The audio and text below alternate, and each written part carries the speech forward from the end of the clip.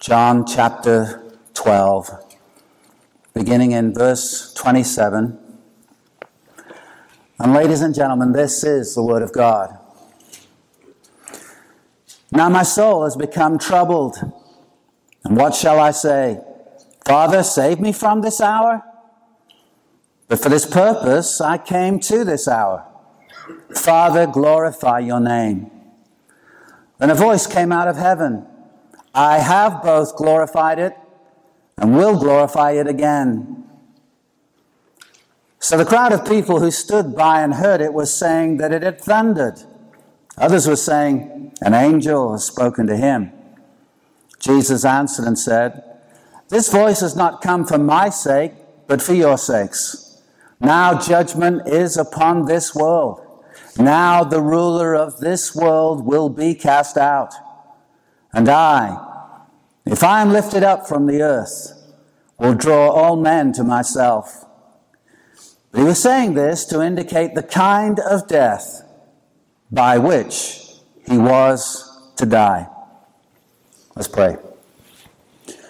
Gracious God, thank you for your word, your holy, infallible word, life-giving word. Now illuminate its truths to our hearts. Work your will in us. In this we pray. In Jesus' name, amen. As we come to this passage, we come to something that has troubled theologians, the troubled Jesus. It's troubled theologians because at first glance it seems to be a denial of his divinity, because God is never troubled. The fact is, though, as we look at the earthly life of Jesus, Jesus did much to show us he was both God and man. Not half God, half man, but truly God and truly man. God doesn't sleep. In fact, the book of Psalms tells us he neither slumbers nor sleeps, but Jesus slept. Jesus slept in a most supernatural way, if you remember, when everyone else was panicking on a boat about to capsize because of the storm. Jesus had supernatural sleep. And yet, he was God. And he proved it by standing up and calming the storm.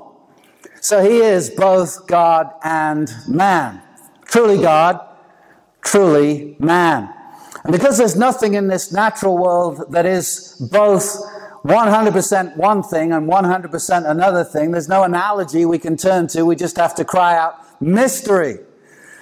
And that's the case when we come to God. In fact, we're bumping into mystery on almost every page of our Bible. And we should get used to bumping into mystery. We can go so far, we can say what it is, and we can say, I believe it. Do I understand it all? No. But I know this, it's not a contradiction, but it is mysterious. And for us to come across a verse that talks of the troubled Jesus is troubling because we don't always come to the text with a full understanding of this is Jesus as a man. This is Jesus talking about suffering. God doesn't suffer, but Jesus did. And Jesus suffered for us. What we have in the Trinity is the mystery that there is one God and three persons. We don't know of anything in this world that is one and three. One in essence, God is. Three in persons. We try to make analogies, but all of them fall short. None of them really fully describe the way it is with the Trinity. And it's not a new invention. The Trinity always existed. And again, that boggles our minds. The Father always loved the Son. The Son always loved the Father. The Holy Spirit was always God. And so we worship Father, Son, and Holy Spirit. And in doing so, in worshiping the Son, are not worshiping someone less than God, and that itself would be blasphemy. And Jesus accepted worship, oftentimes in his ministry. Do you remember after the resurrection, there was a man who saw him as Jesus appeared to him. And Jesus acknowledged what he was saying was true when he said, my Lord and my God. In fact, he said, it's taking you so long and you see only because you believe. Blessed are those who have not seen and yet believed. He accepted the worship. If he wasn't God, that itself would be blasphemy. And that's what's in view oftentimes in the Gospel of John. Jesus made absolute, clear claims to deity, and the crowd who understood the Old Testament, as we understand that phrase, understood what he was saying. My Father's working and I'm working. That was a claim to divinity. I am is a claim to divinity. John chapter 8, unless you believe that I am, you will die in your sins. Not just Jesus the teacher, Jesus the history maker, the one who can even split time in half, BC and AD. No, I am. We must believe specific things about Jesus. And in the doctrine we have of Christ, we speak of one person with two natures. He had a truly human nature and a truly divine nature. The word troubled, as you look in the text, now my soul has become troubled, is a form of the word tarasso, and it means to be shaken. It means to be stirred up. It's a strong word. It speaks of severe mental anguish. That was something that certainly was the case later on in the Garden of Gethsemane. It means to be upset. It means to be unsettled. It means to be not only uncomfortable, but horrified. Why was he troubled? Do you realize other people have faced death, both before this time and after this time, and they faced death with calmness? You can read of the reformers who, under the rule of Bloody Mary, as she was called, in the English Reformation, were martyred for their faith, and they often went to their deaths with great supernatural calmness, I'm sure, buoyed up by the Holy Spirit. So why wasn't Christ buoyed up at this moment? Well, he was in one sense, but yet as a man he was troubled. Wasn't he God? Yes. Well, God's never troubled. Have you ever prayed, and if you could hear the audible voice of God be something like this? Not that you can normally, I trust, otherwise we need to talk. But Lord, I'm in trouble, I'm troubled. And imagine this coming from God. You think you got issues. We've had to lay 38 angels off this morning. We can't pay the light bill here. You got your needs, I've got my needs. I don't even want to talk to you about Persia and Ethiopia and all of the kingdoms of this world. And no, God is never troubled. That's why one of his names is Jehovah Shalom, a peace. He's not the Lord who is troubled. You get close to God and you're going to have more peace, not less. Jesus is the Prince of Peace. Yet he gives us his peace in the midst of trouble. And he said, in this world you will have trouble, big trouble. We call it tribulation, hardship, suffering. He never promised an easy life, but he says that's not the end of the sentence. In this world you will have trouble, big trouble, but be of good cheer. I have overcome the world. I've overcome all that's against you. As I look at this text, I think I would be troubled if he wasn't troubled. If he just was so calm that he wasn't troubled, I would actually question whether he was truly man. He was truly man, and he was truly God. But recognize this, Christ was not an actor. An actor can just take on the nature of someone. They study the person, they read a book on the person, they say, how can I more accurately portray him? I'm going to get into his mindset. I'm going to think like him. I'm going to develop his accent. I'm going to act so that when people see me, they think they're looking at him. Christ wasn't an actor. He wasn't acting out scenes from a play, nor was he indifferent. Book of Hebrews, chapter 5, verse 7 says, in the days of his flesh, he offered up both prayers and supplications with loud crying and tears to the one able to save him from death, and he was heard because of his piety. Jesus was fully engaged. Jesus was in the moment as a man, even though he prophesied all that would take place. and knew that all was in his Father's hands. So what was it that troubled Christ? Let me suggest to you it wasn't the physical suffering. I think that certainly would be troubling, but that wasn't the biggest thing. The troubling was what he was about to endure in the spiritual arena.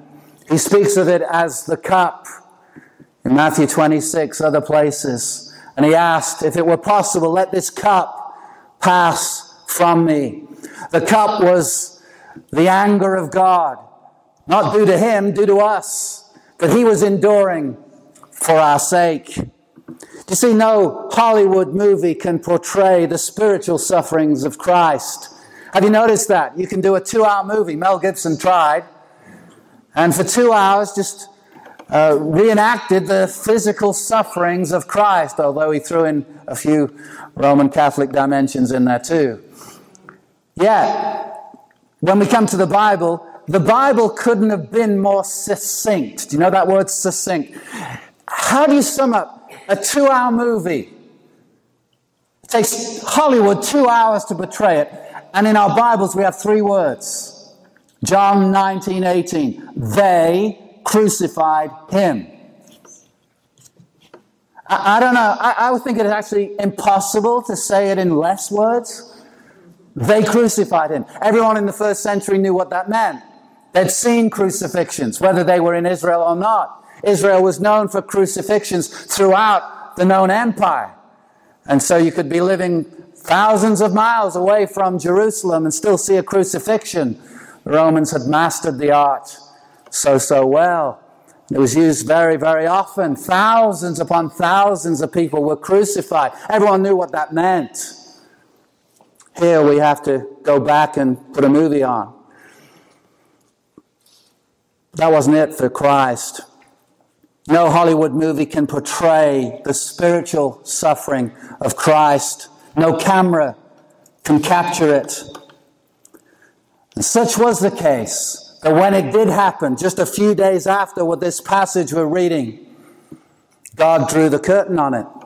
God closed the blinds. It was something earth was never meant to see. We call it Good Friday. And it was the darkest day in human history. Here's how the book of Matthew records it. Matthew 27:45. Now from the 6th hour, darkness fell upon the land until the 9th hour. God says we're closing the curtain. This is not for earthly eyes. This is me doing business with my Son.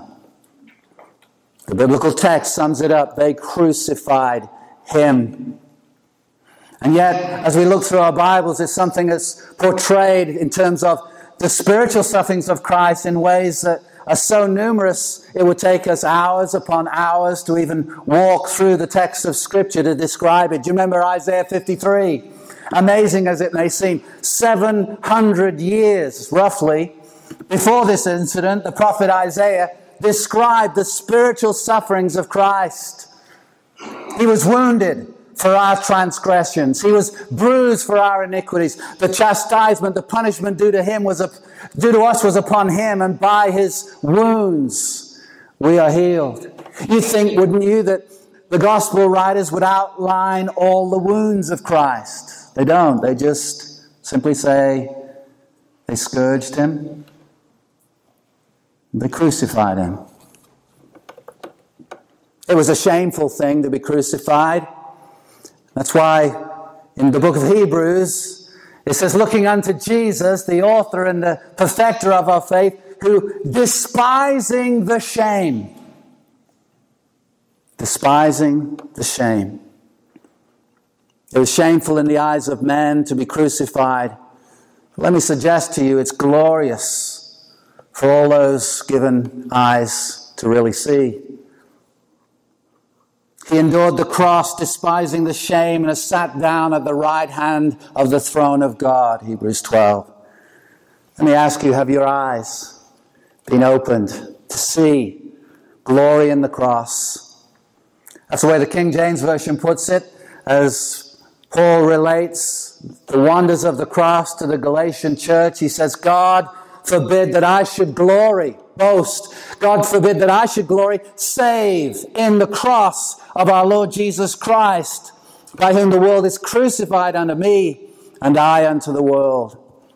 Do you see glory in the cross? You see, the cross was the place where the spotless Son of God would suffer vicariously. Don't be put off by that big word.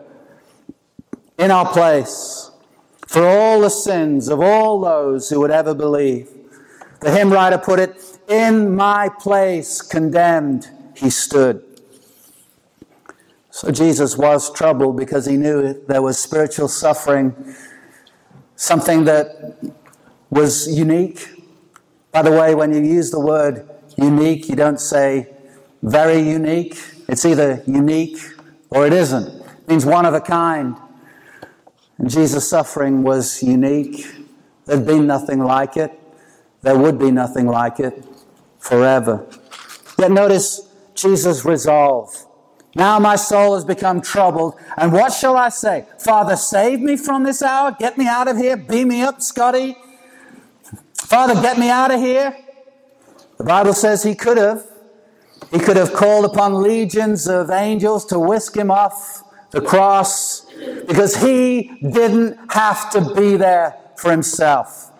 There was no estrangement between the Father and the Son, nor would there be throughout this ordeal. He was the spotless Son of God throughout, the Holy One, the Lamb of God, the perfect one who takes away our sin. Save me from this hour, is that the deal? No. But for this purpose, I came to this hour. We've talked about the fact that his hour had now come. Up until this point, he'd said, my hour has not come, and he'd walk through crowds trying to kill him. Now, my hour has come, and he was submitting passively to the will of his Father. Save me from this hour, get me out of here. No, he was resolved. How? Why? Why was he resolved? Well, one reason, in fact, we can turn to the book of Luke, chapter 18. We're in John, the last book before John is the book of Luke, chapter 18.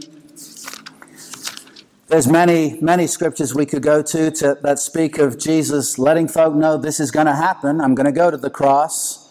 Here's one of them, verse 31. Then he took the 12 aside and said to them, behold, we're going up to Jerusalem, and all things which are written through the prophets about the Son of Man will be accomplished. For he, that's the Son of Man, will be handed over to the Gentiles, that's the Romans, and will be mocked and mistreated and spit upon, and after they have scourged him, they will kill him, and the third day he will rise again. But the disciples understood none of these things, and the meaning of this statement was hidden from them, and they did not comprehend the things that were said. Look at verse 46. Actually, of chapter 24. Go to Luke 24. In fact, on the way, because it's so good, look at verse 25. Do you remember this was the road to Emmaus after the resurrection? Jesus, not giving away his identity at this point, was just asking questions. Why do you guys look sad? And they said, well, there's this amazing guy. We thought he was the Messiah, but he died, and some people are talking about him raising from the dead, and we don't know where we are in any of this. Look at verse 25. He said to them, O foolish men and slow of heart to believe in all that the prophets have spoken. Was it not necessary for the Christ to suffer these things and to enter into his glory? We either see shame in the cross or we see glory. Then beginning with Moses, that's the first 5 books of our Bibles, and with all the prophets, that's the rest, he explained to them the things concerning himself in all the scriptures. That's a Bible study I wish I could have attended. Look at verse 46. In fact, verse 44. Now he said to them, these are my words which I spoke to you while I was still with you, that all things which are written about me in the law of Moses and the prophets and the Psalms, that's the 3 designations the Jews had for the Old Testament, the Old Covenant as we would describe it, must be fulfilled. Then he opened their minds to understand the scriptures. And he said to them, thus it is written that the Christ, the Messiah, would suffer and rise again from the dead the third day. Back to the Gospel of John. So he did not pray, Father, save me from this hour, but he made the statement, it's for this purpose I came to this hour. This is the whole point. Verse 28, Father, glorify your name. Henry C. Thiessen once wrote this, Christ did not come primarily to set us an example or to teach us doctrine, but to die for us. His death was not an afterthought or an accident, but the accomplishment of a definite purpose in connection with the incarnation. The incarnation is not an end in itself. It is but a means to an end, and that end is redemption. The redemption of the lost through the Lord's death on the cross. I agree. Father, glorify your name. So one of the reasons Jesus had resolve was he knew it was the Father's will all along. He'd been saying it. In fact, it was not new.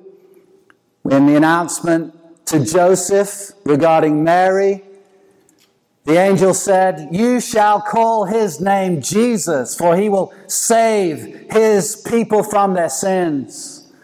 Not he'll be a great teacher. He'll change history. But he has come on a mission. Mission, save the elect, his people. My question to you is, do you believe he did it? I believe he did. Glorify your name. So it was to do the will of his Father, but it was also to glorify the Father. That's what his whole ministry was about. He says, I don't do my own thing. I haven't got my own agenda. My will is to do the will of him who sent me and to accomplish his work. I always do what is pleasing to the Father. I could never say that, but Jesus could. And the Father attested that by saying at the baptism, this is my beloved Son in whom I am well pleased. Do you remember also, he said similar words at the Transfiguration. He's on course. He's always pleasing me. And it was the Son's desire to glorify the Father. James Montgomery Boyce writes, to glorify God is his chief end. He will not shrink from following whatever way the Father chooses to have the Son glorify him. We've already sung, oh Father, use this ransomed life in any way you choose. For the Son, the way the Father had chosen was the road to Calvary. Then we read, then a voice came out of heaven. I have both glorified it and will glorify it again. So again, just as at the baptism and at the transfiguration, the Father boomed out his voice. And in both of those places, he was making very clear statement of who his Son was and how he had glorified him and how he had pleased him. Now the Father's voice boomed out his affirmation. Jesus' desire was that God's name be glorified. And the Father says, that's already happened. And it will continue to happen. That was assurance, I'm sure, for the disciples, that what was about to take place was in no way God's disapproval of his Son. Hear that. You see, we're so used to reading of the cross and the resurrection that people are walking through all this in time and they'd not yet read the Gospel of John. They hadn't read the back of the book. They didn't know how it all ended. And for them, it looked like the end of all things when the Messiah's hanging on a tree. We thought he was the Messiah, but our own book, the book of Deuteronomy, tells us the one who hangs on a tree is cursed. The writer, Paul, to the Galatians, takes up that theme in Galatians 3 and says he was a curse, but he became the curse for us. It's the exact opposite of disapproval. God had been glorified and would be in all that was about to transpire. Imagine these Greeks, that's the context, they've come and they're saying, we wish to see Jesus. And it's as if Jesus says, all right, great. But unless a grain of wheat falls into the ground and dies, it abides alone. But if it dies, it brings forth much fruit. And he's telling the Greeks, who would no doubt hear of it, you've come in a very unusual week of ministry. I'm not going to be healing the sick from this point on. I'm going to be dying. But unless I do this, there won't be eternal fruit. An amazing thing. If they'd come 18 weeks before, they'd have seen a miracle ministry from Jesus, I'm sure. Jesus, the Bible says, went about doing good and healing all who were oppressed of the devil, for God was with him.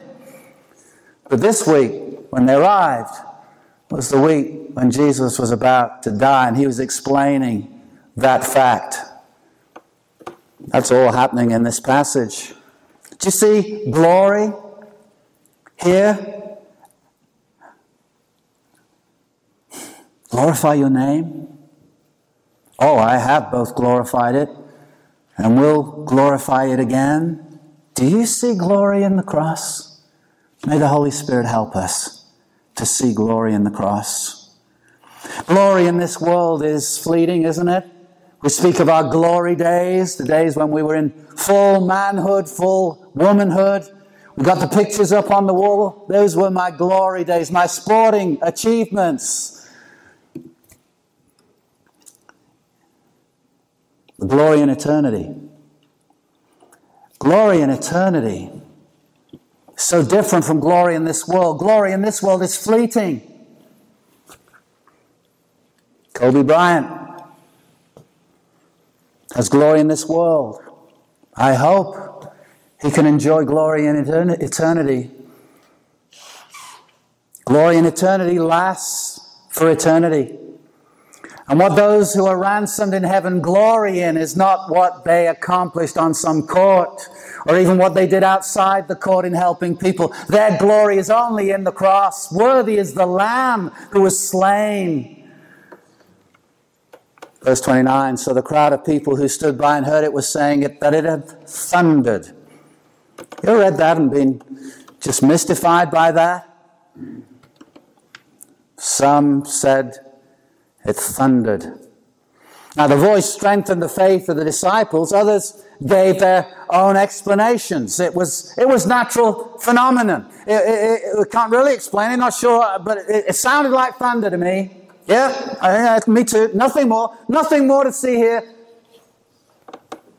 Others were saying an angel has spoken to him. Others were aware there's something special about Jesus. I don't quite know it all, but something supernatural is happening. I think that was an angel. Do you think that? Yeah, Bob, I think that was an angel. That sounded like an angel to me. Yeah, I've never heard that before. So there was division amongst the crowd. Is it thunder? Is it an angel? But it was the Father's voice. I was reading earlier today of the book of Acts. Do you remember when Saul was converted in Acts chapter 9? We read this, verse 7. The men who traveled with him, that's Saul of Tarsus, stood speechless, hearing the voice, but seeing no one. And then later on, when Paul recounts his testimony, chapter 22, verse 9, and those who were with me saw the light, to be sure, but did not understand the voice of the one who was speaking to me. What did he say? Saul, Saul, why are you persecuting me? An attack against the church was an attack against Christ. The head and the body are one.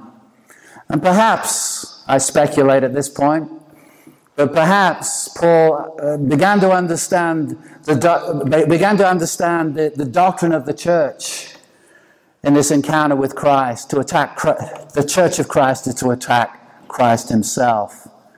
He spoke and wrote much about the body of Christ. John MacArthur writes, the crowd's inability to understand God's voice illustrates the hard-heartedness that was typical of the people who had likewise failed to hear the voice of God's word and his Son.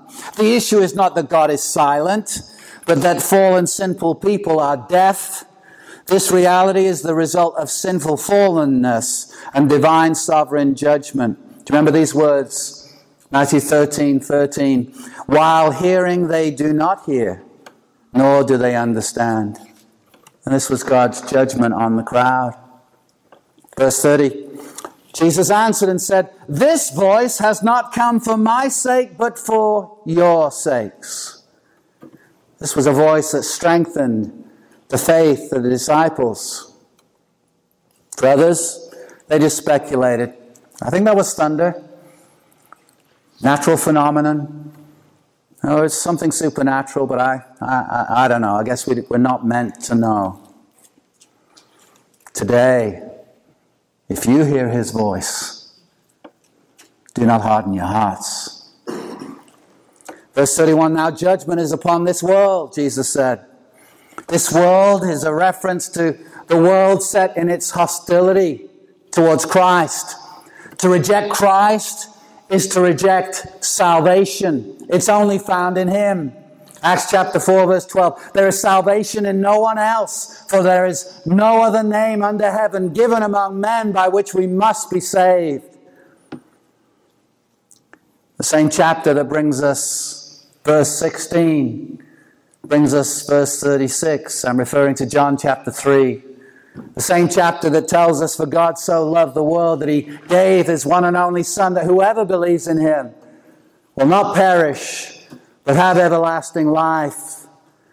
Just a few verses down says, he who believes in the Son has eternal life, but he who does not obey the Son will not see life, but the wrath of God abides on him. We need to have an understanding that allows us to believe both verses.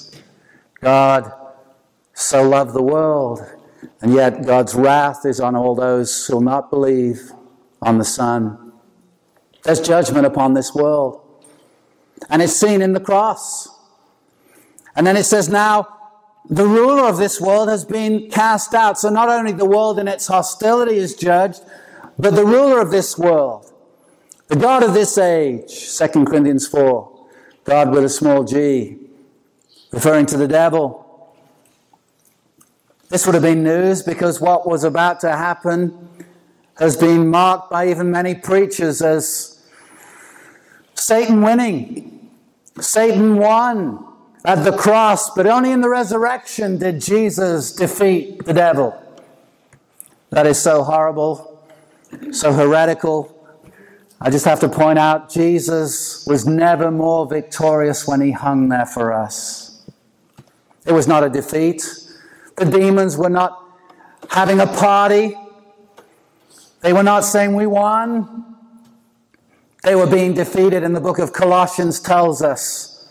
In the natural realm, it looked like Christ was the public spectacle. He was the one hanging in shame. But Jesus despised that shame. The book of Colossians says, in the cross, he triumphed over them in it. The cross. As he hung there for sin, and it was the triumph of all triumphs. The Bible says in the book of Revelation that the devil, seeking whom he may devour, as 1 Peter speaks of him, was crushing the saints, putting them to death. And it says of the saints, Revelation 12:11, they, the saints, overcame him, the devil, by the blood of the Lamb and by the word of their testimony. And they loved not their lives unto the death. They died victoriously by means of the victory of the cross, the blood of the Lamb. Jesus made a public spectacle of the devil. If we could have been given eyes to see Calvary's cross, though everything in our natural gaze told us this is the end of all ends, this is the dream that has ended. If we could see with spiritual eyes, Jesus was never more victorious. He was never more in the will of God. He was never more in right standing with his Father, yet he was absorbing the wrath due to us and winning.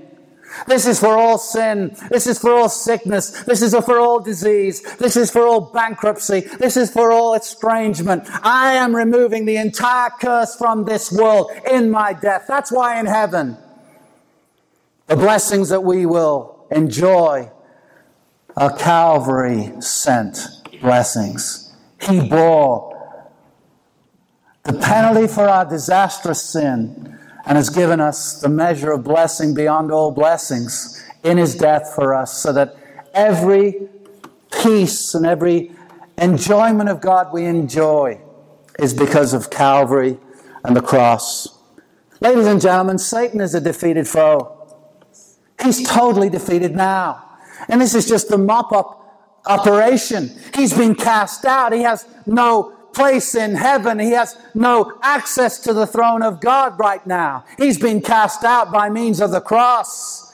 He has no right to rule. He does not rule. His rule in this world is very temporary. Verse 32. Jesus then said, "And I, if I'm lifted up from the earth, will draw all men to myself." But he was saying this to indicate the kind of death by which he was to die. I come from a church in England where they sang a song often. If the Holy Spirit was on the song, they kept on the song, could be for 45 minutes. Literally. And one of them was about lifting up the Son of God, because that's how he's going to draw all men. And so the idea was, let's march into the center of town and lift up Jesus. Lift him higher. Because he said, if I be lifted up, I'll draw all men. So the way to evangelism is not go tell them the good news of the gospel. Just lift Jesus up. Just lift him up in worship. And by that means, all people will be drawn. And we wondered why the church wasn't growing. The reason the church wasn't growing was because we believed verse 32 but didn't believe verse 33, or didn't even read verse 33. Because the drawing is not because Jesus is lifted up in worship, but that Jesus is lifted up in his death. Hold your finger in John 12 and go back to chapter 3 for a moment.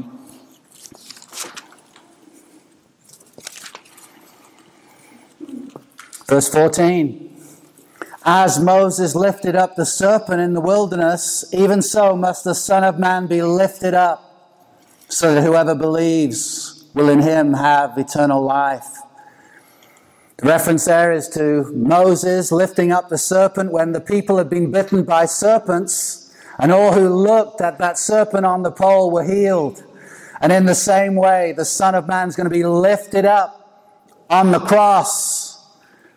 In that way, he will draw all men to himself. What does that phrase, all men, mean? Well, we could speculate, but we don't need to. It's here both in the context of the passage and the rest of the New Testament. We get much, much help.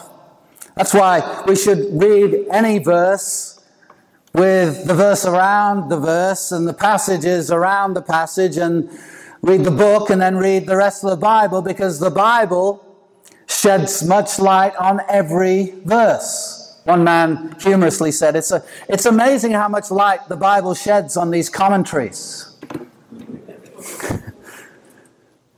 May I ask you a question? Is everyone drawn to Christ by the cross? Think biblically for a moment. A lot of people say, well, all men means all men. Well, if that's the case, then we've got problems, because the Bible says not everybody's drawn by the cross. Think of your Bible for a moment. Think of the New Testament and think of a passage that speaks directly to this issue. And it's 1 Corinthians 1, verse 18. Let me read it to you. "For the word of the cross, the message of the cross, is drawing for everybody." Is that what your Bible says? No, foolishness to those who are perishing, but to us who are being saved, it is the power of God. "For it is written, I will destroy the wisdom of the wise and the cleverness of the clever. I will set aside. Where is the wise man? Where is the scribe? Where is the debater of this age? Has not God made foolish the wisdom of the world? For since in the wisdom of God, the world through its wisdom did not come to know God, God was well pleased through the foolishness of the message preached to save those who believe. For indeed, Jews ask for signs, and Greeks search for wisdom. But we preach Christ crucified.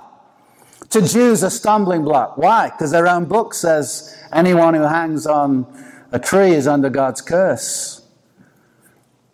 "And to Gentiles foolishness." what could be the most ridiculous message? That you're saying that some itinerant Jewish guy who was preaching was stuck on a pole and that's the only entrance point into heaven? That's silly. Yeah, it's foolish. Except it is God's message. We don't preach Christ the educator, Christ the moral pep talk giver, the one you need at halftime when you're losing. We preach Christ crucified. To Jews, it's a stumbling block. To Gentiles, foolishness. But to those who are the called, both Jews and Greeks. So the called amongst Jewish people and the called amongst the Gentiles, Christ, the power of God and the wisdom of God. Because the foolishness of God is wiser than men and the weakness of God is stronger than men. If we think about it, the Jews, it was a curse, but Christ became a curse for us. For Gentiles who seek for wisdom, there's no greater wisdom than this. Jews seeking signs, there's no greater sign than Christ and his death and resurrection. For wisdom, you won't beat the wisdom of God here. Rather than the cross drawing all people to Christ, the Bible tells us its message is either a stumbling block or foolishness to all except the called. If you see anything in the cross beyond just a dream that died, God's been very gracious to you and has called you out of darkness into his marvelous light so that your boast is only in that cross.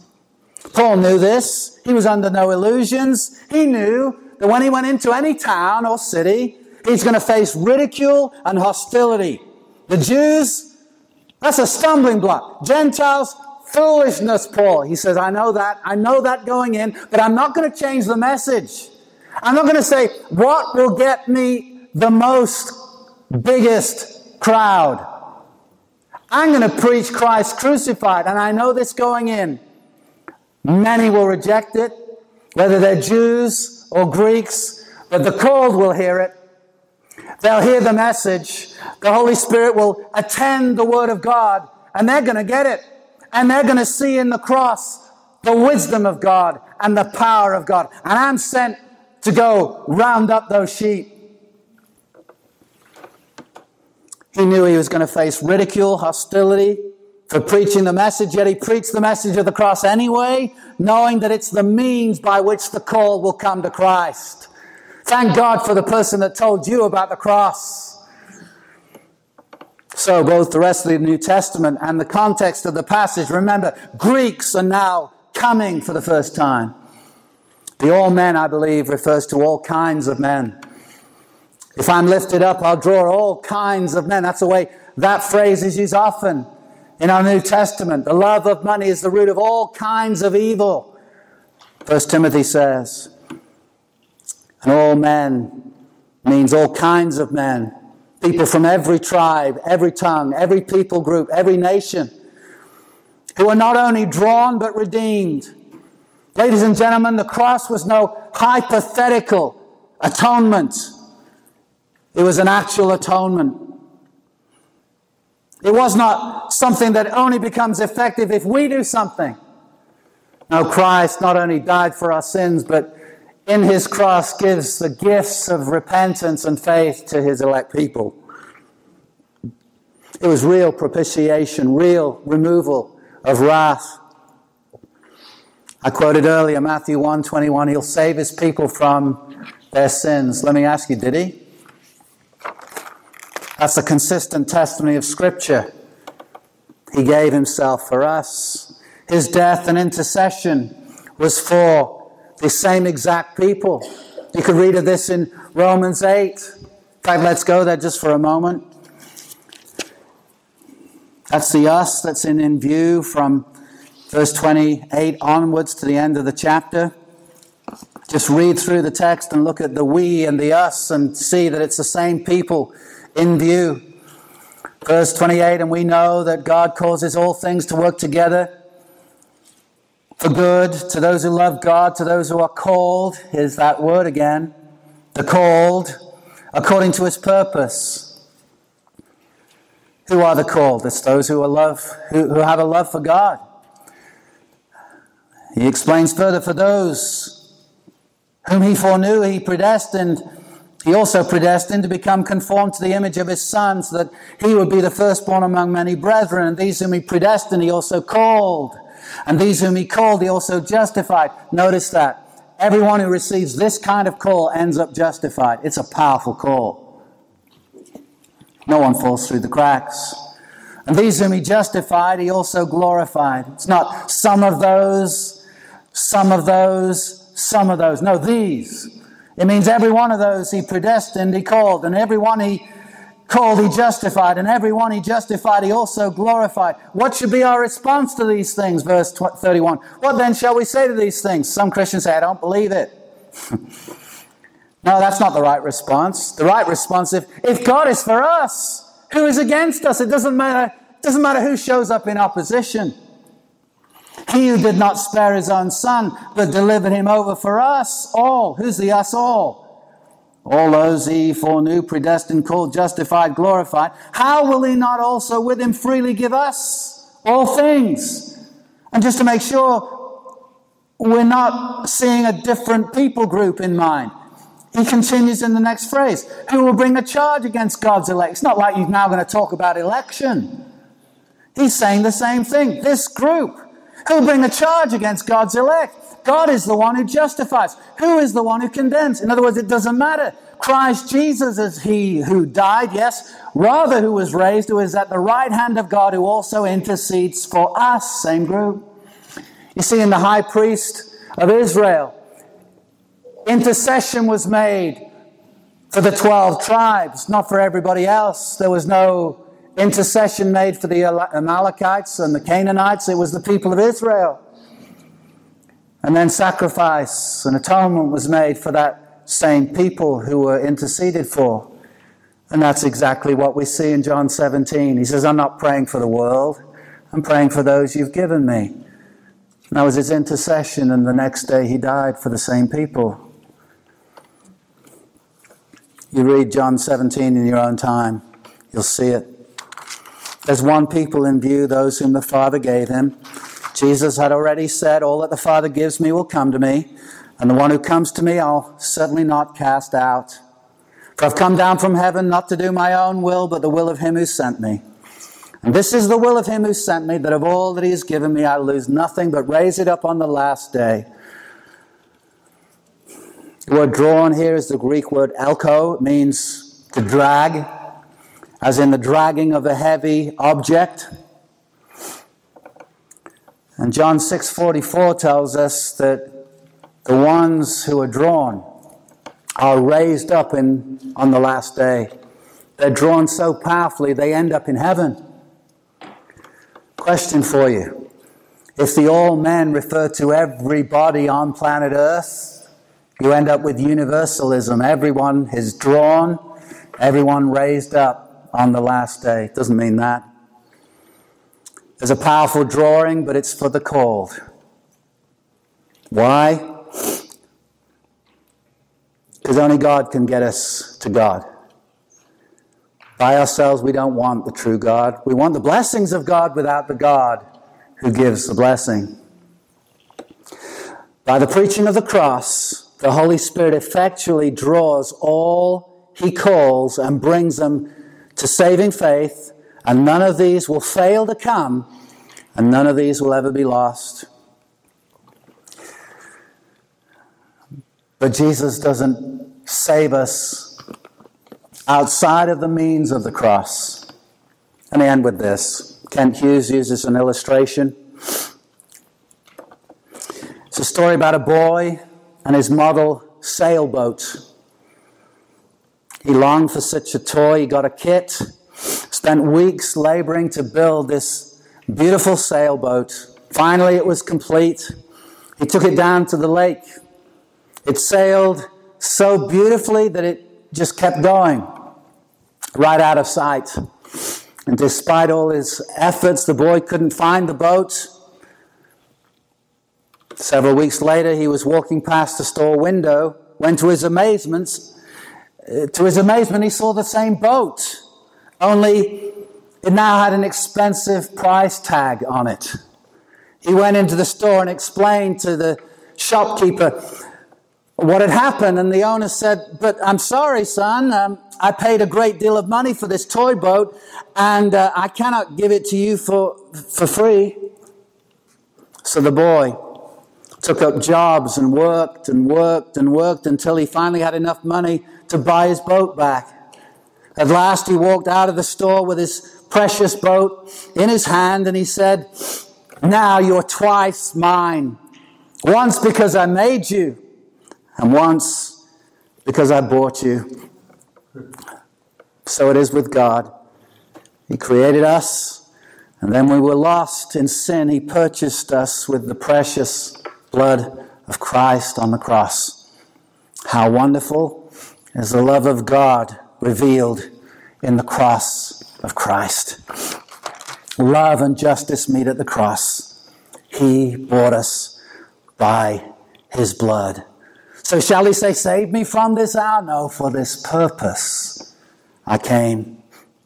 The cross was the place where the spotless Son of God would suffer in our place for all the sins of all those who would ever believe, past, present, and future. Hallelujah. What a Savior. Philip P. Bliss wrote that famous hymn. Let me end with this. Man of sorrows, what a name for the Son of God who came, ruined sinners to reclaim. Hallelujah, what a Savior. Bearing shame and scoffing rude, in my place condemned he stood, sealed my pardon with his blood. Hallelujah, what a Savior. Guilty, vile, and helpless we, spotless Lamb of God was he. Full atonement, can it be? Hallelujah, what a Savior. Lifted up was he to die. It is finished was his cry. Now in heaven exalted high. Hallelujah, what a Savior. When he comes, our glorious King, all his ransomed home to bring, then anew his song will sing. Hallelujah, what a Savior.